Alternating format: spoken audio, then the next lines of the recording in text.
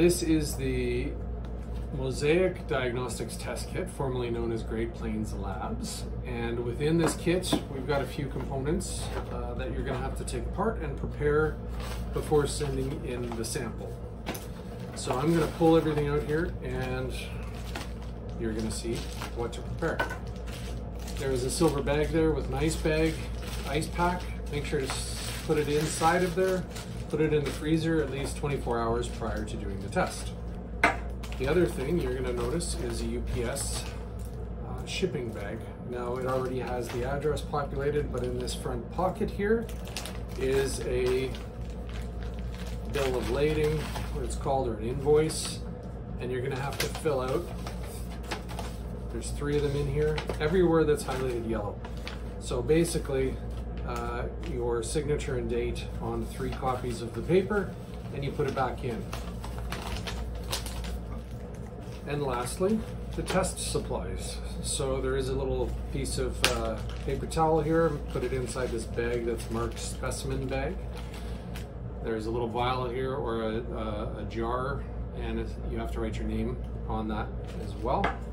There is instructions from the lab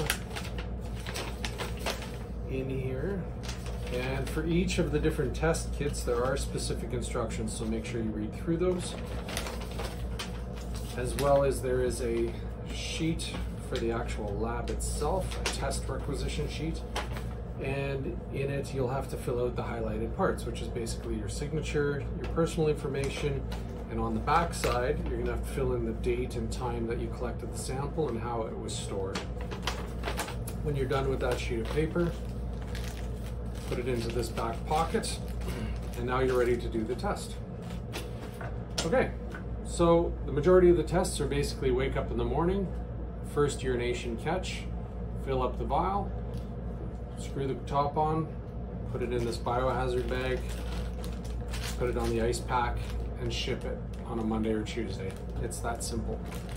Okay, once you have the test kit completed, you're going to put it back in the box with your sample in the ice pack. You are going to place it in the bag. There is a peel. You peel it and seal it.